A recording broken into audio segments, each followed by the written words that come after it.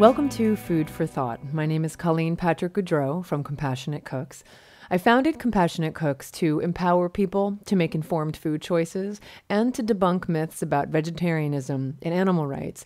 You can learn more about who we are and what we do by visiting our website, compassionatecooks.com. From there, you can check out our cookbooks, The Joy of Vegan Baking and The Vegan Table.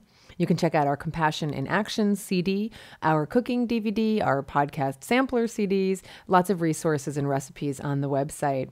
I also hear from a lot of you asking if I'll be speaking in your town, which is very sweet, but I can travel only so much while trying to get everything else done. But check out the speaking schedule at compassionatecooks.com just in case. I update it constantly, so do check back periodically. Also, check out the fabulous perks and benefits of joining the Compassionate Cooks Club. Our membership is growing, and I really do love the idea of having some kind of celebration sometime for members so everyone can meet. Anyway, join the Compassionate Cooks family by joining the club. And finally, don't forget about our other websites, joyofveganbaking.com and vegantable.com, where you can find, among other things, sample recipes from the books. It's a good way to entice your friends and family to check out some new recipes and let them know about the books as well. I'd also like to thank our listener sponsors, though I really don't have much to say by way of feedback from them. Colleen sponsored with a short, sweet note thanking me for being, quote, such an eloquent voice for the animals. Thank you, Colleen, and thank you for your generosity. Mark Sugro, I hope I'm pronouncing that correctly. Mark signed up his wife, Christy, as a member, telling us that Christy listens to all the podcasts and makes recipes from both cookbooks and declaring that they've all been delicious. Mark said that they're fairly new at being vegan and the podcast has been a tremendous help in making the transition. Thank you. So thank you to both of you, and thank you to Nancy Breen. I could not find an email from you, Nancy, but I wanted to thank you nonetheless for your support. If you would like to join the club and support the work of Compassionate Cooks, you can do so at our website at compassionatecooks.com. Thank you, everyone, and I look forward to hearing from you. So this episode grew out of the traveling that I do and the fact that when I stay with friends and family, I tend to cook in their kitchens with their kitchen tools. And though I'm very tolerant, it's not my kitchen after all, I've come to realize that I've got some evangelizing to do when it comes to kitchen tools, not just for my sake and the few times I'm in these kitchens, but for the sake of the people I care about, not only in terms of their safety, but also in terms of guiding them towards the things and the tools that will actually entice them to cook. I've had a lot of people in my cooking classes ask how I can get them excited about cooking. And to tell you the truth, I think it has a lot to do with the tools that you have in your kitchen. If you don't like what you're using to cook, if you don't feel comfortable, or if you find it difficult, or if you find it dangerous, which I'm sure some people do, then you're going to be less inclined to do it. Having the right tools is always essential, whatever the activity. A guitarist doesn't want to play on a crappy guitar. A cyclist doesn't want a crappy bike. A filmmaker doesn't want a crappy camera. So no matter what the hobby or activity, there are appropriate tools and accoutrements, and there are inappropriate or inadequate ones. And I'm telling you right now, if you have less than adequate tools for your kitchen, you are definitely going to be less inclined to be in the kitchen using them to cook. So when we have the right tools in our kitchen, they're key to making it fun, making it easy, making it successful, and making it safe. So I decided to pare it down to 5 favorite tools of mine. And I don't mean superfluous tools that you can afford to use once you have all the basics. I mean the fundamentals, the essentials that I think every kitchen should have. Just like with our 5 favorite foods episode, this will have several parts to it. I have others I can add. So don't start writing to me and being like, how come you didn't include this tool? And how come you didn't include that tool? I will get to them. I just wanted to pare it down to 5, and I'm going to start with these. If you forced me to, if I had to pare it down to one tool that I think is essential for a kitchen, I highly recommend one good chef's knife. And what's really awesome is that you need just one. Okay, two if you want a serrated knife, which is always good to have in the kitchen. But technically, all you really need is one good chef's knife. It's the most important, bar none. Now, I honestly have to say that I didn't think I was a food snob would be such a harsh word, until my recent stay at a good friend's house. I was there for a week and I was cooking every day, and it's when the necessity of writing this episode hit me like a ton of bricks. I don't know why it never occurred to me before, because I've had similar experiences at other people's houses, particularly at my family's houses, particularly at my mom's house and my dad's house, neither of whom are big cooks, and both of whom share a perception that I think a lot of people share, that if I don't cook a lot, I don't need a lot of fancy tools and equipment, or I can get by with this fill in the blank, knife, cutting board, pot, etc. Or I'd rather invest my money in something else rather than in cooking tools. But here's what I think. I think people would cook more if they had the right tools. It's the whole chicken and egg thing. Yes, I'm using the chicken and egg analogy. Check out my Compassionate Cliches episode to see why. People think they don't need the right tools because they aren't cooking a lot, though many of these people do want to know how to cook, right? But what they don't know is that they'd be cooking more and properly and more quickly and with more pleasure if they invested in a few good tools. Does that make sense? One thing I've seen a lot in people's houses is one of those cutlery sets, like that big block, that wood block, and a bunch of different size knives in that wooden block. A lot of people have them, and most people don't know what the different knives are for, or that they're using the wrong size knife for various tasks. And I've noticed that these knives are never sharpened. So there's a couple of things to say here. First of all, when you're eating a plant-based diet, because there is no need to devein a shrimp or disjoint a chicken or fillet, which means removing the skin, a fish, or carve a turkey or debone or butterfly or cleave anyone, none of those specialty knives are necessary. You know what I'm saying? So you need one good chef's knife. And there are a lot of really good knives out there. Sometimes it's fun to just go to a cutlery store or a kitchen supply store and feel the different knives to see which one you like best. You can use a 6-inch or a 7-inch or an 8-inch. The 8-inch blade is my favorite, tends to be my personal favorite. I like the feel of a really large, sturdy, heavy blade in my hand. And I think it takes getting used to if you're not used to it. I still chide my poor husband, who will use a tiny knife, like a paring knife, to cut vegetables. I mean, it's enough for one quick carrot or something, but he will use it to chop and chop and chop. And though I make fun of him and I try to keep him out of the kitchen as much as possible, I know he's just used to it and he's not used to cutting with a larger knife. And a large knife can be intimidating. It will feel like a cleaver if you're used to using a knife on the smaller side. But, and I could be getting into really dangerous territory here, it's not just a matter of size, it's a matter of how you use it. And knowing how to use a knife is very important. People have asked me for years to do a class on knife skills. And I've never had the time to organize or teach one. And I know this is extremely necessary because it's really hard to find a vegetables only knife skills class. Most of these classes show you how to eviscerate and carve up animals. So vegetarians are obviously not drawn to these classes, even if they do have a few demonstrations for vegetables. They tend to center around meat. So I am super, super, super excited to announce that Compassionate Cooks is now offering a Knife Skills 101 class in San Francisco that I know will be very popular. We already have a number of signups for it, and I'm certain that we'll be offering it again and again. There's so much to learn, not just how to hold a knife, what type of knife to buy, how to clean your knife, how to store your knife, how to sharpen your knife. There's also so much to cover in terms of the different cuts, the difference between dicing and cubing and mincing and slicing and chopping, how to cut a butternut squash without losing a finger, how to chop onions without crying, how to peel ginger or garlic or shallots, how to pit an avocado, how to julienne carrots, how to chiffonade herbs. So there's a lot to cover, and I envision this class being offered many times again and again. focusing on the basics, and then the varying types of cuts will feature different types. And the good news for me, and in terms of the ability to reach more people, is that I won't be teaching this class. I'm very excited about that. I know I've mentioned the training program I'm creating that will enable compassionate cooks to expand by training others to teach classes all around the country, all around the world.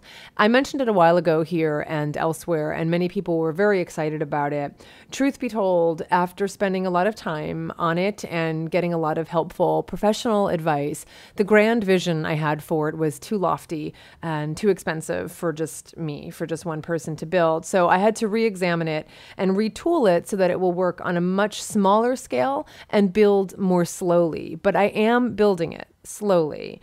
I'm starting with just a couple people, one of whom is a wonderful professionally trained natural chef in San Francisco who interned with me as part of her chef training and who will teach as a Compassionate Cook certified instructor in general. And her name's Rebecca Fry, and she's so wonderful. I'm so excited to have her on board.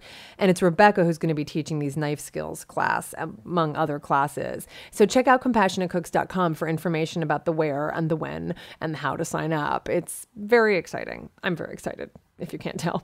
Now, I have to say that the knives I'm recommending, the knives that I'm about to recommend, should be fine for both right and left-handed people.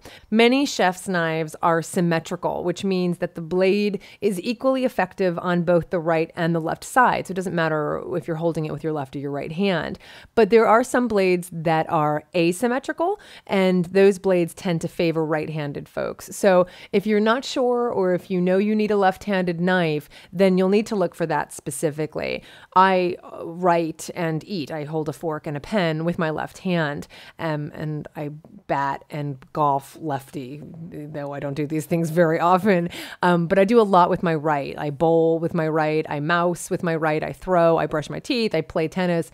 I use tools, and I cut both with a knife and with scissors, as many lefties do, with my right hand. I don't think I'm technically ambidextrous because it would mean doing all of these things with equal skill with both hands. So I think I'm technically mixed-handed. But anyway, I do cut with my right, and I'm fine with whatever knife I get, but you may need to poke around a bit if you need to cut with your left hand. The other thing to consider when choosing a knife is knowing the difference between forged and stamped knives, mainly because manufacturers make such a big deal about it, so that you understand what the difference is. Here it is in short. A forged knife is made by pounding metal into a specific shape. So you have a big sheet of metal, and then you pound it into the shape of a knife. It's then tempered, it's sharpened, and it's finished. The main thing to know is that forged knives will always include a bolster and a tang. A bolster is the center support piece between the blade and the handle, which adds weight and it adds balance to the knife and protection for your fingers. The tang is the portion of the metal enclosed by the handle. Now, a full tang is ideal, which means the metal runs the length of the handle. Knives which are fully forged are formed from one piece of metal, which really increases the security, increases the sturdiness, and increases the strength of the knife. So I really like those kinds of knives. Now, stamped knives are stamped out of a large sheet of metal. Think of cutting out dough with a cookie cutter. The blade of a stamped knife is fitted into its handle, and it's not considered one fluid piece of equipment. And so, thus, stamped knives are typically lighter in weight, which can be a good thing depending on what suits you. They're usually thinner, they're usually smaller, lighter, and they lack the balance and that sturdiness of forged knives. So it requires a bit of a firmer grip and more pressure when chopping and mixing. But sometimes I like a lighter knife when I'm chopping a lot of vegetables. So sometimes it's good for that kind of thing. Personally, I find that the difference between the two types of knives is not as important as the weight and the balance of a knife. The main thing, in my opinion, is choosing a knife that feels really good and really secure in your hand, but isn't too heavy and isn't flimsy. So my favorite knives, both of which are forged, though one is heavier and one is lighter, are as follows. As I said, I prefer an 8-inch chef's knife, and one of my favorites is made by Viking. It's the 8-inch Viking chef's knife knife. And this is in my Amazon store. All these things that I'm going to name are in my Amazon store. The knives in particular, you go to compassionatecooks.com, you click on buy kitchen items and books, which is under the menu item called shop. And then once you're there are a number of different categories. In this store, there's a subsection called kitchen tools and appliances, and then there's a subsection called knives and peelers. That's where you'll find the knife recommendations. I've priced out a number of knives in a number of different places, and I think the prices are really good at Amazon, to be honest. If you purchase anything through my Amazon store, of course, Compassionate Cooks gets a little commission, so it's a win-win situation. But I'm not recommending it just because it happens to be in the Amazon store. I was really glad to find it there, and I think the price is really good. If you don't want an 8-inch knife, that's fine. I included a bunch of other Viking knives in different sizes, including a 6-inch, there's a 10-inch, and there's even a 4-inch and a 5-inch paring knife. I also included a serrated bread knife. So, I said one good knife. Again, one good chef's knife, a good serrated bread knife. I like a serrated knife for obviously cutting bread or bagels, that kind of thing. They're also great for cutting tomatoes, and they're really good for cutting cake. I also have a paring knife. Again, if you lived without a paring knife, you'll be fine. But a paring knife, which is just like a small version of a chef's knife, is really good for small jobs, like removing the seeds from a jalapeno, or cutting small garnishes, or peeling, or like stemming strawberries, that kind of thing. So I like having a little knife just for that. So in addition to the Viking knives, I also like another knife. It's called the Global Chef's Knife, and this is also in the store. It's 8 inches. It's made in Japan. It's lighter than the Viking chef's knife, and I will use this when I'm chopping a lot. I mentioned before about liking light knives sometimes as well. It's a great knife. It's super sharp. It's excellent for really clean cuts. So that's the Global Chef's Knife, and I recommend that one too. Now, I don't necessarily think that you need a set. Like I said, I think you just need the chef's knife, a serrated knife, and a paring knife if you want. And I do think it's worth investing in $100 or $200 or a little more to have the best tools in your arsenal that you will have forever. And the way to preserve your knives is to know how to store them, how to sharpen them, and how to clean them. That's the way you're going to preserve them and have them forever. So it's worth the investment. So in terms of sharpening, I know there are a lot of fancy sharpeners out there, those that you can attach to your counter.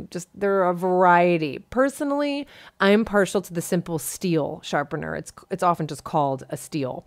And you know what I'm talking about. It's the kind that looks like a long awl without a pointy tip. You can see it on the Amazon store. It's basically a 9-inch steel sharpener, and I sharpen my knives this way frequently. I do get them professionally sharpened about every 6 months or so. We're lucky our local farmer's market has this guy that pulls up with his knife sharpening van, and he has all the professional equipment, and you shop at the farmer's market, leave your knives with him in the meantime, and when you're done, you come back and you've got these great sharp knives.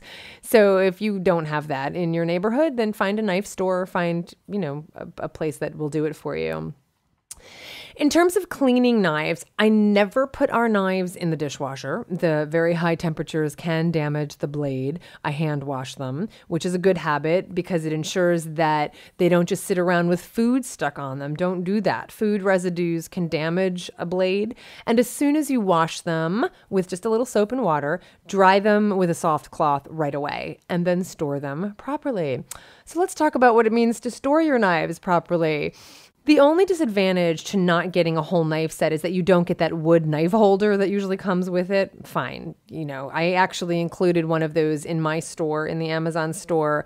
And some people don't like them sitting on a counter because they take up space. The main thing is not putting your knives in a drawer.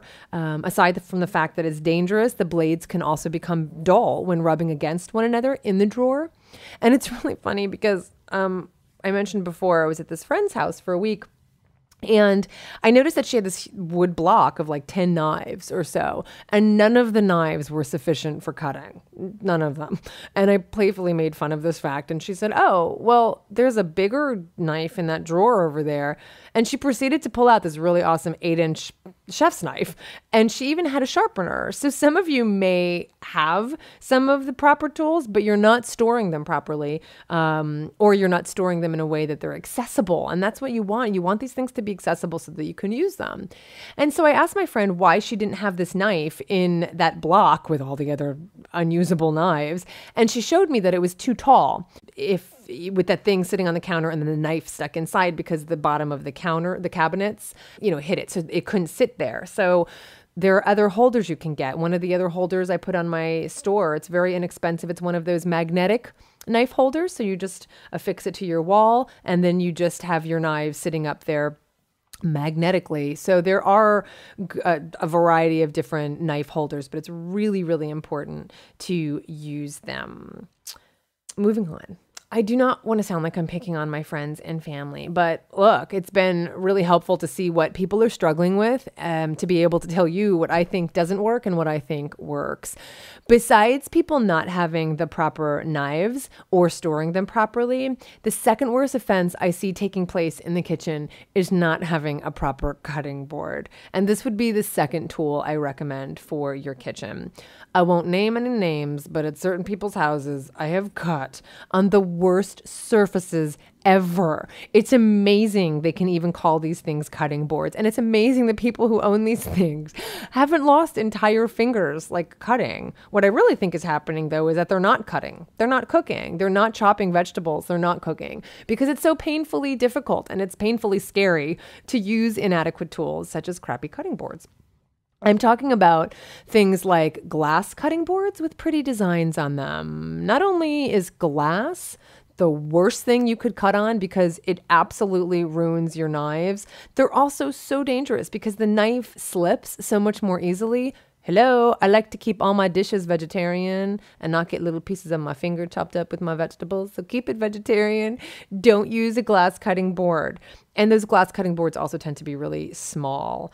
I'm also one of those people who's partial to pleasing sounds. And I don't know a more horrible grating sound than a steel knife crashing down on glass. It's torture. Then there are those slippery, flexible plastic quote unquote cutting boards. They're not boards. They're slippery, flexible plastic things. They're horrible for chopping on because again, they so easily slip. I hate these cutting boards. My husband gets into trouble for this too. I've got awesome cutting boards here, but he still uses those horrible little plastic things. I don't even know why I haven't gotten rid of them. I just need to get rid of them. I'm not doing him any favors by keeping them around, especially because I'll just come and criticize him for using those boards. But I know the reason he likes them, and I know why other people like them. I know that you like being able to cut on this flexible plastic thingy because then once they're chopped, the vegetables are chopped, you can transport them over to the stove and dump the veggies in the pot. I get it. I understand it. I feel your pain. But I don't think it's worth the risk. One of my favorite kitchen tools, and this would be considered number 3 in our list here, is what's called a pastry scraper or a dough scraper. It's basically a 6x4 inch piece of stainless steel that has a handle that enables you to scrape up dough, or in this case, chopped vegetables or chopped herbs or whatever. You slide them onto the scraper and you transport them over to the stove. And like I implied, it's multifunctional. I use it whenever I make bread or pizza or pretzels, whenever I'm working with dough, because you just slide the scraper right underneath the dough to enable you to easily lift it off the counter or the cutting board. But it also enables you to do this with vegetables. So that's number 3. And yes, I've included my favorite dough scraper in my Amazon store. There are a lot to choose from. I like Good Grips is my favorite. And it eliminates the need or the excuse for these flimsy plastic flexible thingies. So get rid of them. All right. I think I've made my point there. Now that's a good segue to talk about another kind of cutting board I recommend against, and that's a plastic cutting board, any plastic cutting board. Now, if you look at different websites out there and ask different people, you will find a lot of opinions about the best cutting board material, and you'll find some experts who recommend non-porous cutting boards, such as plastic or acrylic. I flat out disagree. If you've ever had a plastic cutting board, you'll notice that they're not porous, it's true, but you see every cut and every slice is visible on this thing. Bacteria can definitely get into those grooves. And I think these cuts and slices reduce the efficacy of the cut. And I hate the artificiality of it. I hate cutting on plastic. And I feel like I'm cutting little pieces of plastic up into my food. And personally, I don't want to eat plastic. The main reason, however, that experts recommend against using porous cutting boards and recommend plastic and glass, gasp, is because of food safety. And if you remember from our Lethal Gifts of Livestock episode, foodborne illnesses are a great concern. If you're cooking and cutting up and eating animals, if you keep a vegan kitchen, you don't have to obsess over contaminating your knives and contaminating your cutting board and contaminating your counter. Remember, the foodborne illnesses that we're susceptible to are animal-borne because we're animals. We're not susceptible to plant diseases. So you don't have to keep two different cutting boards and fear for your life or your safety or, getting sick when you're not cooking with raw animal parts and secretions. In a vegan kitchen, the worst thing you might find is aphids in your kale and a borer worm in your corn, and they pose no health risk, though I don't recommend eating them. But rinse them off, right? So my favorite cutting board is bamboo, though you can use wood as well. They're both hard, they're both solid, they're both great to cut on, though bamboo is even harder. And of course, bamboo as a crop is more sustainable. Now, even though it would be easier to just say, okay, that's it, buy some bamboo cutting boards, it's not that simple. I wish it were, but there are a few things I want to say about your cutting board, also preserving your cutting board and keeping it safe. The first thing is to look for a cutting board, in my opinion, that's made out of a single solid piece of wood or bamboo. I've seen so many cutting boards crack where the two pieces come together. Where the two pieces come together, they break apart. And it's not an issue if you have one solid piece. And I've seen this with whether you're cutting on it too hard or if you drop it by accident, or even if you just kind of lay it down heavily on the counter. I've just seen cutting boards come apart so easily. So you want a solid piece of wood. That's my personal opinion. Number 2. Just because you find a wood or bamboo cutting board doesn't mean you've gotten the right size. Another friend chops, or doesn't chop, if you know what I mean, on an adorable pig-shaped cutting board. It's adorable. I love pigs. It's really cute. But it's also really small. It's so frustrating. You can't chop all these vegetables, and you just don't have the room. You don't have the space. You don't have the flexibility. So you want a good size cutting board, like a large rectangular cutting board, like 18 inches long, 12 inches high. Will make all the difference. I promise you. So that's also my opinion. Take it or leave it. Another suggestion is don't leave vegetable scraps or water sitting on your cutting board. Clean it right away. Don't argue. Clean it right away. When you leave water or liquid or anything wet on it, it warps the wood, warps the bamboo. Same thing when you wash it. So you just need some soapy water to wash it. You don't need bleach and all these things because you don't have to worry about foodborne illnesses. I mean, if you're using raw meat, which I don't suggest you do, that's a greater concern. But just use some soap and water to clean it and then dry it right away. And of course, never immerse it and let it soak in a sink full of water. The wetter it remains, the higher the chances are that it will become warped. If you do have stains on the board, like from beet juices or avocado, if you've left it on the board, which you shouldn't be doing, but you can use a little white vinegar with a soft cloth to wipe it off, and you wash it and you dry it, and that should do the trick for any stains. If your board does become warped and it doesn't sit flatly on your counter, or if you find that it tends to slide, then a good trick is to put a dish towel underneath it, and voila, that should take care of any sliding. But if it really becomes so warped that it wobbles every time you cut, then either return it or chuck it. And being wood or bamboo, you should be able to dispose of it in an environmentally friendly way. When you first get your wood or bamboo cutting board, and you can continue to do this for the life of the cutting board, you can prolong its life by actually seasoning it or oiling it. You can use an oil like walnut oil. I wouldn't use mineral oil as a petroleum-based product, and I don't use it, but you can use something like walnut oil that doesn't go rancid. Walnut oil doesn't go rancid as quickly as other oils, so it's a good option for this.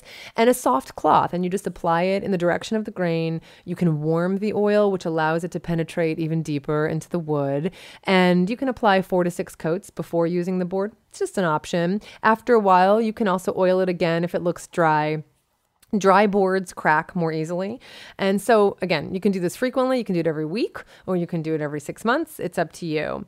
Another way to prevent cracking and drying is by avoiding placing hot pots and hot pans on the boards right off the stove or right from the oven. And I know a lot of people do this because they don't want to put the hot pots or pans directly on their counters, but use those little hot plate things, so that you can put the pots on those. You might not notice right away, but over time, the heat from these things can dry out your board and cause cracking. So that's all I got on cutting boards. Really makes a huge difference. I love my cutting board. So that's number one good knife. Number two, bamboo or wood cutting boards. Number three, and you need one. I mean, I say cutting boards. I have a couple, obviously, I teach classes and stuff, but one good size cutting board should be fine. But you might want to get two. It's nice to have two if you have friends over or family and you can cut together. That's actually a nice option. So maybe get more than one board. And a pastry scraper is number three. Number four, my fourth favorite kitchen tool. I suppose it's not essential. I mean, you're not going to die without it, or you're not going to not cook without it. But my fourth favorite kitchen tool is a pair of tongs with nylon ends. It was really hard to choose which favorite tool would be number four because I also love my wooden spoons. I have every size and shape and length spoon, and I love them. But I love my tongs more. No, not more. I just love my tongs. But not just any pair of tongs. I really recommend taking good care of your cookware, which is why tongs with non-stick ends are key. You don't want metal tongs scraping and scratching your pots and pans. And not just tongs with nylon ends, but locking tongs with nylon ends. And not just locking tongs with nylon ends, but 9-inch locking tongs with nylon ends. There's so much to consider here. Now, I have a 9-inch pair and a 12-inch pair of tongs. I use the 9 very frequently. The 12 I think is good for pulling pasta out of a tall pot or something like that. But I use the 9-inch very frequently. And I also love the locking tongs because it makes them so easy to use. And when you lock them closed, you can just store them in the drawer really easily. They just lock closed. So I love my tongs. I love them for stir fries. They're great for sautés, for greens, for cooking greens and for serving greens, for tossing pasta, for turning veggie dogs on a grill, for plating and serving food, flipping tofu, you name it, whatever. I love my tongs. So you can see which ones I like. I have them in my Amazon store. I don't really have much more to say about tongs other than to get them. Love them.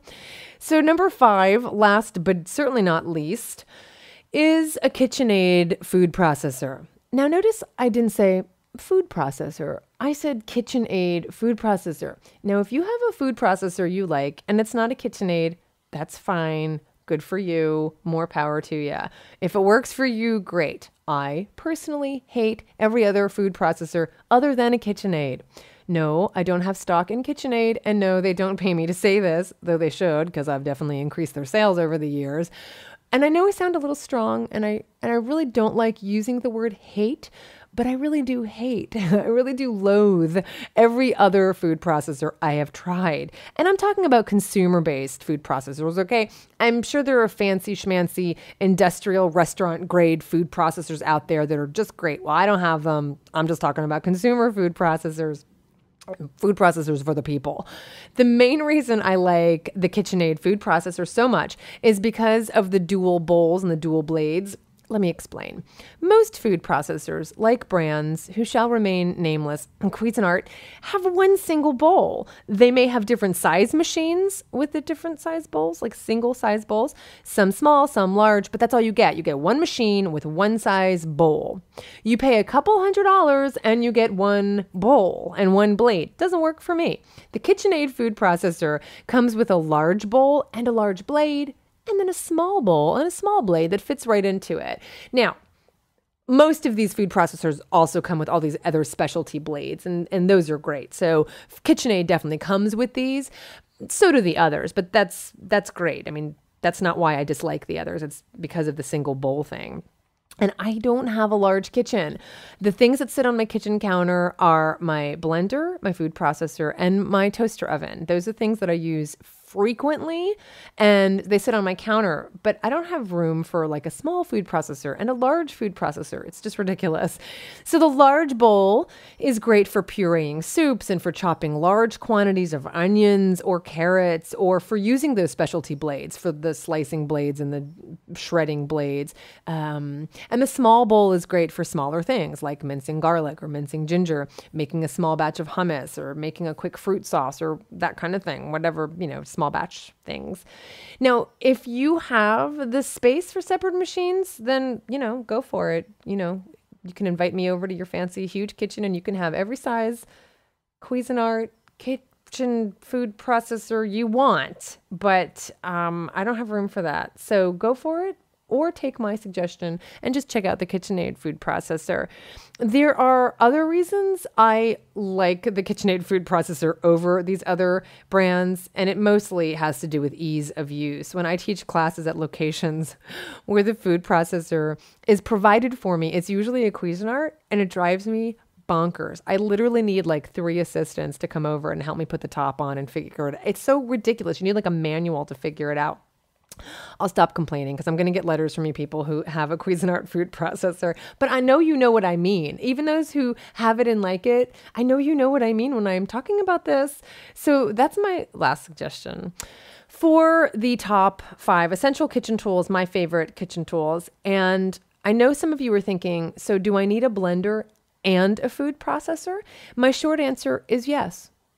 My long answer is yes, because there are some things that one can do, but the other cannot do. For instance, y'all know that I would die without my fruit smoothies, and you cannot make a smoothie in a food processor. Okay, you need a blender for that.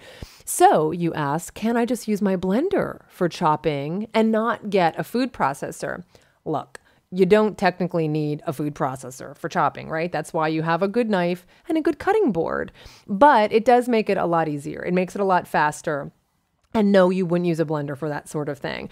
Blenders are made for blending. The blade is all the way at the bottom, which means you don't get even chops. The blade is too large so that you don't get small things like garlic. The blade is fixed to the pitcher, usually, making it a pain to clean. And even if you can detach the blade from your pitcher, it's a pain to disassemble and then assemble it every time. With a food processor, it's an absolute breeze. So that's all I got. I'll do another episode of another 5 favorite kitchen tools, but I do think these are essential. I think the essential ones are the knife and the cutting board. The other things are really helpful and I think make it really easy to cook and to cook well. So I hope that helps you in your compassionate cooking endeavors. Check out the Amazon store, get yourself stocked up, and get ready for me to show up, because if I come and I see crappy knives and crappy cutting boards in your kitchen, I ain't cooking for y'all. I ain't going to do it. So that's it. That's all I got. For the animals, this is Colleen with Compassionate Cooks. Thanks for listening.